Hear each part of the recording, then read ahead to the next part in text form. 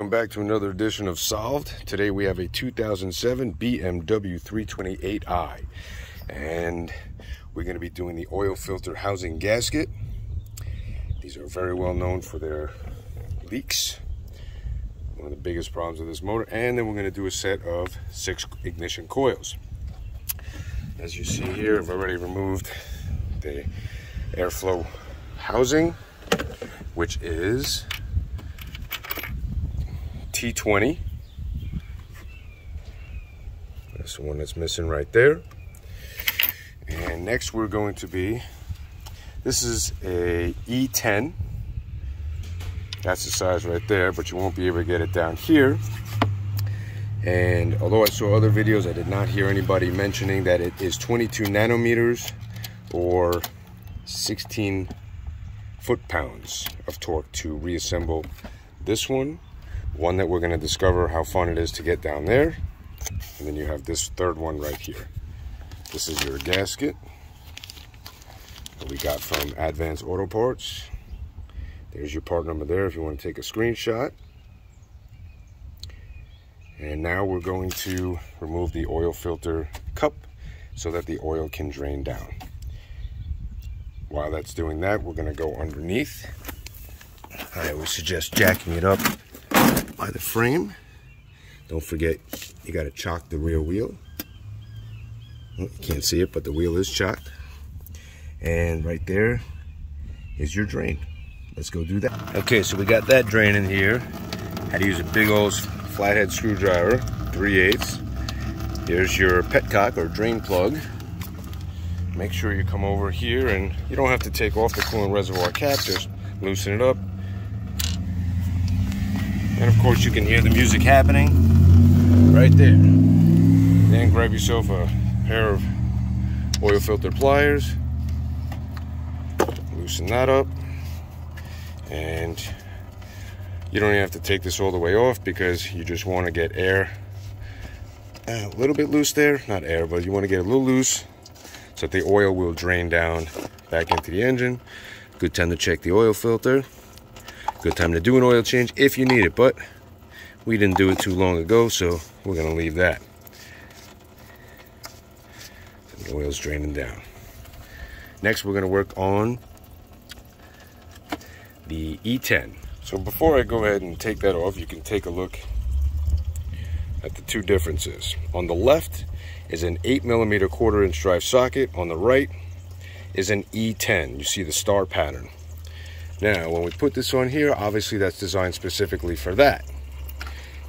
Because I don't have a short one, the 8mm is very tight. So this is kind of like a backup, last resort. But if you're not going to take off this hose, then you'll want to use the shorty with either a wobble or a swivel, which we have already set up here, which we're going to be tricking out going down there, and a nice long 1/4" drive ratchet.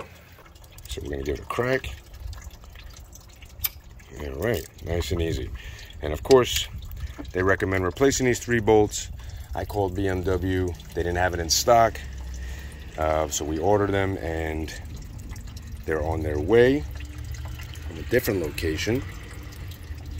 I think it was around $10 or $15, very inexpensive. They're aluminum bolts, so over time they do stretch. They do not recommend reusing them, but if you don't have any, you got to make do with what you got. Okay, so you can get an idea. Now I'm working on this E10 down there. Let's see if we can get a little light on there.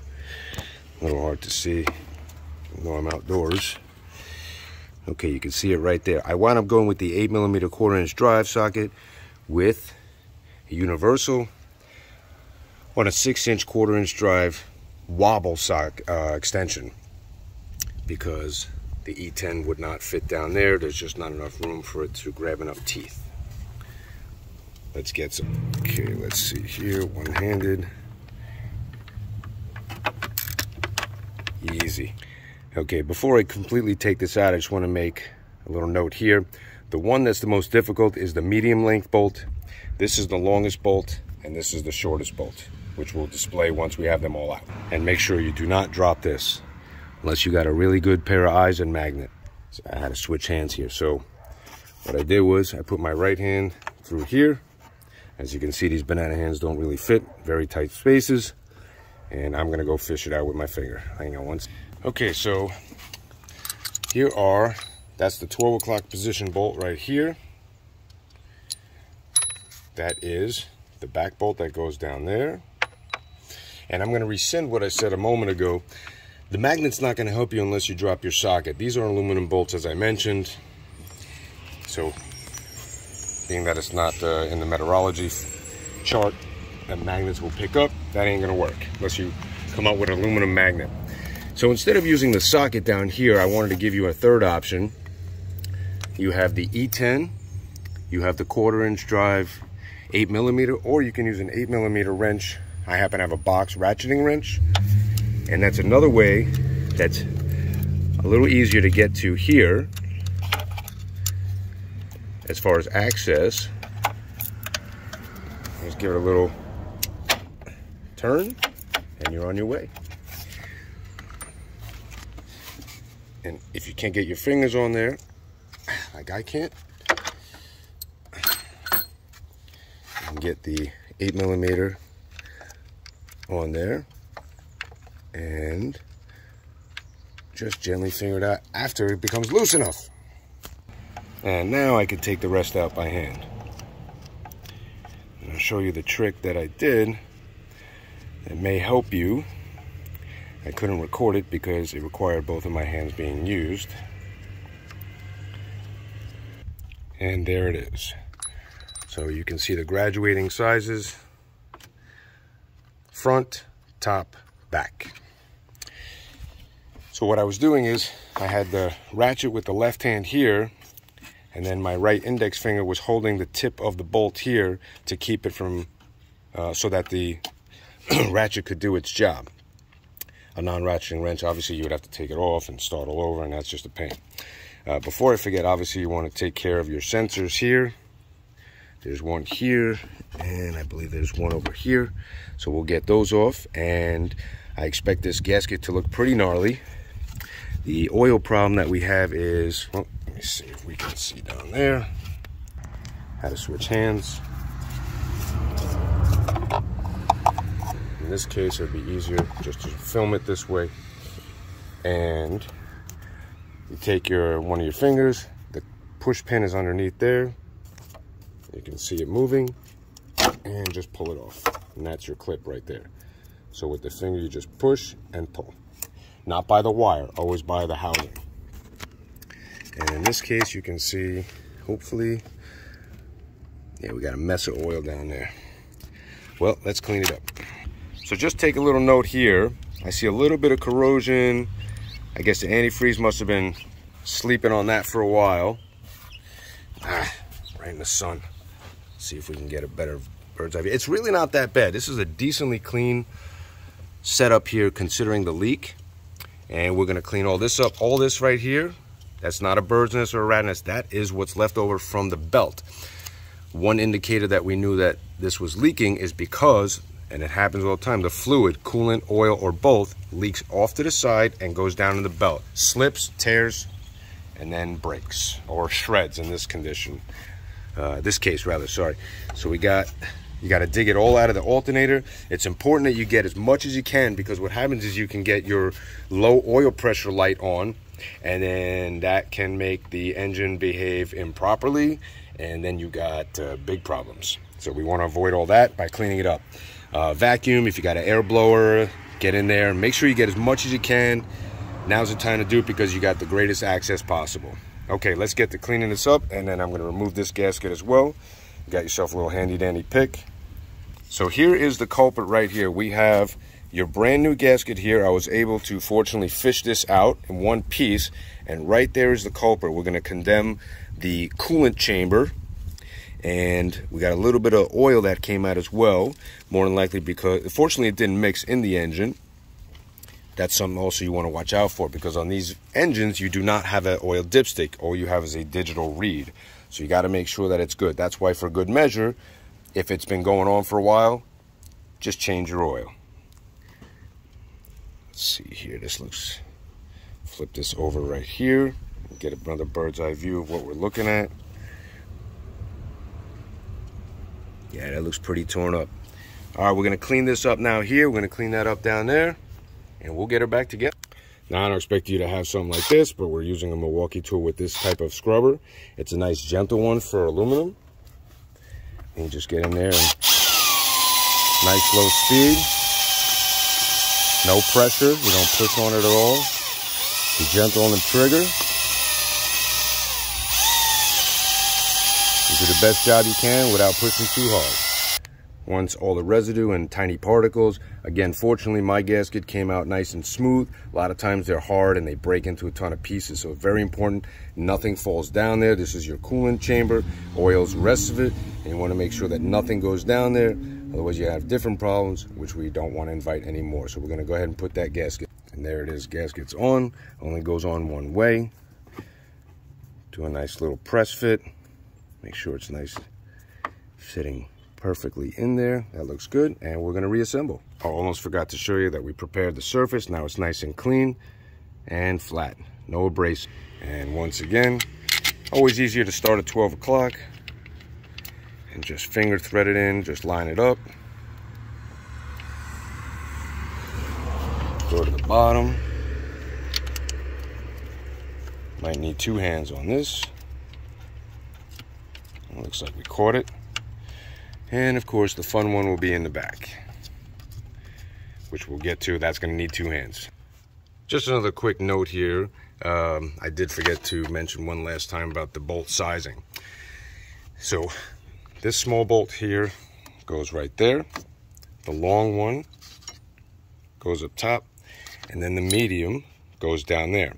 And what I would recommend is that while you have it out, because it'll save you a lot of time, just place it through there and gently place it, lay it down without losing the bolt. And now it's at least in the hole, because a moment ago when I started putting this one and that one, I found it a little more difficult to put the bolt in through there. So we're going to try and do it this way. It makes more sense. And of course, it makes more sense again. Take off the oil filter, place it to the side. You have a little more access if you have big hands. So I'm going to need the second hand here. Okay, I can start it by finger in here, get it threaded down, and then we'll use the socket. Okay, so we got it on there. All right, and we're not going to go all the way because we have to use a torque wrench. But just to show you, that's that one there. And this fits on there just the same. Isn't it awesome? You're working on a car, you got the hood up. Everybody with a fancy exhaust just got it right by you. Okay, and we're gonna get the last one with the wrench. Okay, so here is the torque wrench that we used. Little tiny one, 3/8 drive with a 1/4 inch adapter. Now you gotta remember, when you have an extension, 6-inch plus a swivel, plus an adapter, 16 foot-pounds, you might want to use it up to 17 because you have a loss of torque all that length. Much like your drivetrain. Your engine may have 500 horsepower, but you only have 400 at the wheels, for example, because you lose some as it travels down. And then, of course, we did this one here and this one here, all 16 foot-pounds, just over 16 foot-pounds. 22 nanometers is the measurement. I'm going to have all this in the bio description. The push pin clip goes upside down. All right, that looks good there. Now we'll get the oil filter back in.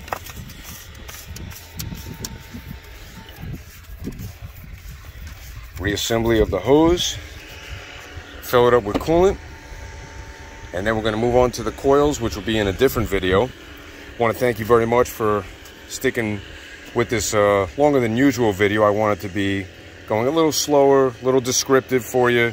Any questions or comments, please communicate with us. We're happy to respond. Give us a little time. We're not always on top of checking it every day, but every other day or 2 days we'll usually go and get it done. Other opportunities, you can check your air filter housing, your air filter if you take the housing off, if you decide to go that way. If you take your hoses off, again, these are options. Want to make sure that whatever happens when it comes to, as I mentioned before, the fraying of the belt, these two sensors right here, you do not want to have that belt snap them off, because if they snap off, easy to replace, but yeah, you'll know that it's been snapped off because the engine will just not run right. You see there's lots of residue. We're gonna foamy engine bright this and clean it all off. That won't be in the video, but there's your cooler down there, nice and clear. And thank you for watching this episode of Solved. We have the 2007 BMW 328i. We did the oil filter housing gasket and a couple extra tidbits of information we added there. You got the part number. I'm gonna put in the description all the tools we needed. And thank you again for watching. Don't forget to subscribe, like, and share. And we'll see you in the next video. Take care. Be safe.